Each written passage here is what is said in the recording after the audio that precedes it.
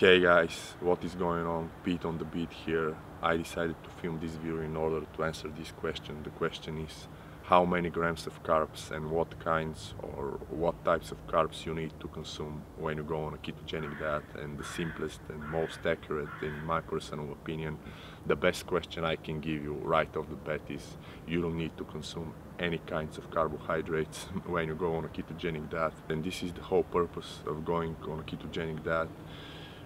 Your body is going to rely on fats instead of glucose, so you don't need to have any carbohydrates in your daily meal plan or whatever. But if you really want to have some, there is a bit of a protocol and certain rules that I'm about to give you in this video in order to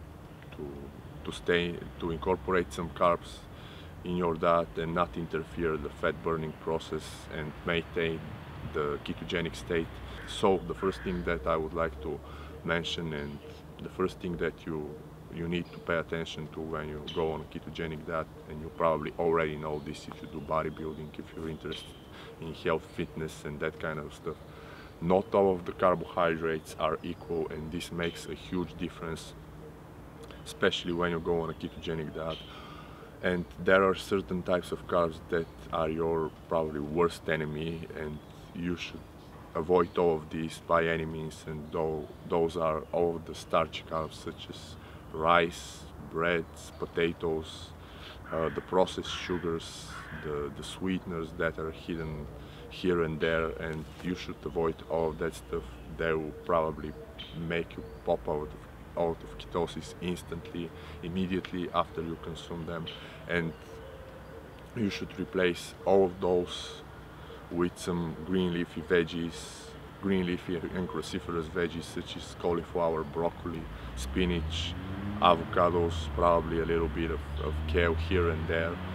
All of the carbs that those veggies consist basically are only fiber, and they're really low in carbohydrates, so they are your best friend as long as for carbs on a ketogenic diet, if I can put it like this.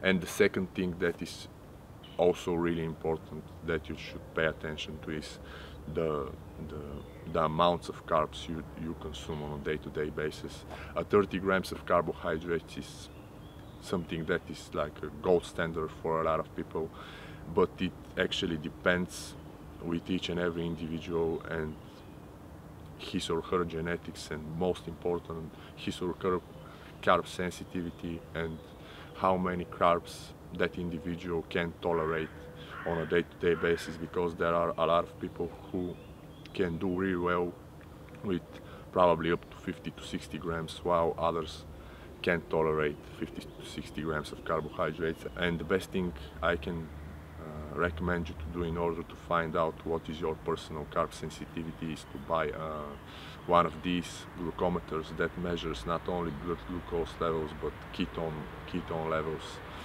in your blood glucose. I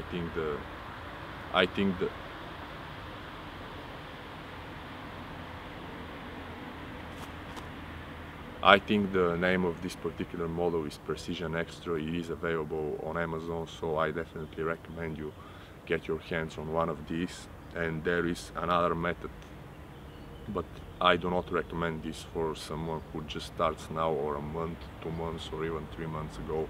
This is more for like more experienced dieters or individuals, or for a highly adapted individuals, if I can put it like this. Simply experiment with different amounts of carbs, 30 to 40 to 50 grams, and see how your body reacts and responds. And if something makes you pop out of ketosis, you're definitely gonna notice a huge difference in your mood on the next day, in your brain performance, and overall how you feel on the next day. You can use this one, but I do not recommend it for you if you ain't a highly adapted individual. And the last thing that I would like to discuss in this video is a bit like a taboo type of thing for a lot of people.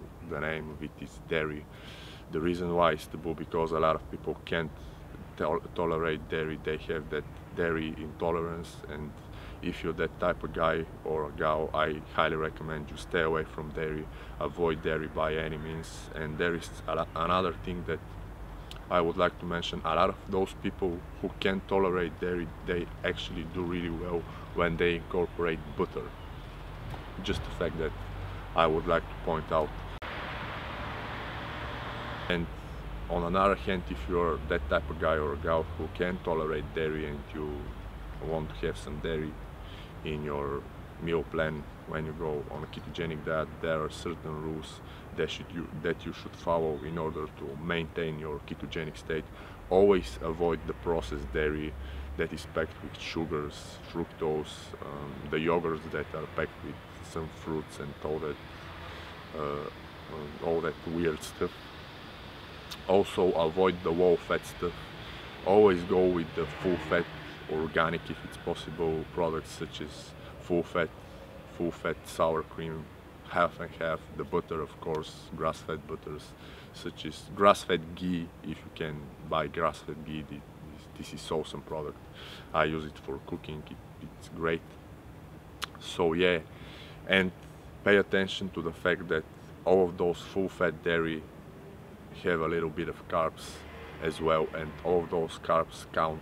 So definitely take your time to read the label in order to make the proper calculation of your daily carb intake in order to maintain the ketogenic state. So as a conclusion, the thing that I would like to say is, when you go on a ketogenic diet, you don't need to eat any carbohydrates.